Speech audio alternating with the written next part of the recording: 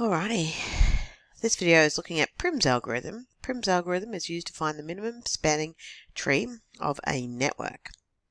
This is Prim's algorithm.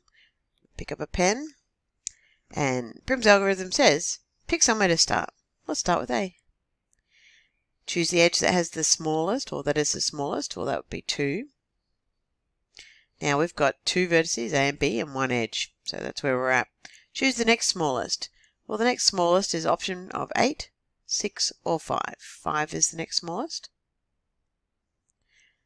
And then we're just repeating, making sure that we don't link up something that's already been linked.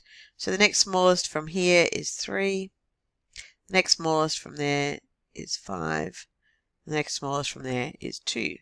Now everyone is connected. We've got 2 plus 5 plus 3 plus 5 plus 2, which is 17. And that's the last step. Now this could be $17, 17 minutes, whatever. It's whatever the weight is. Now just to prove that you get the same if you start somewhere else, let's start at D.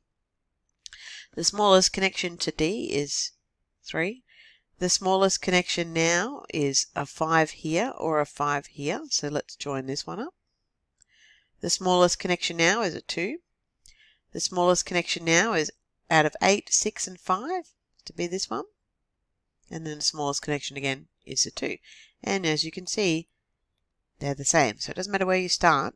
As long as you're always looking for the smallest one, you will get there.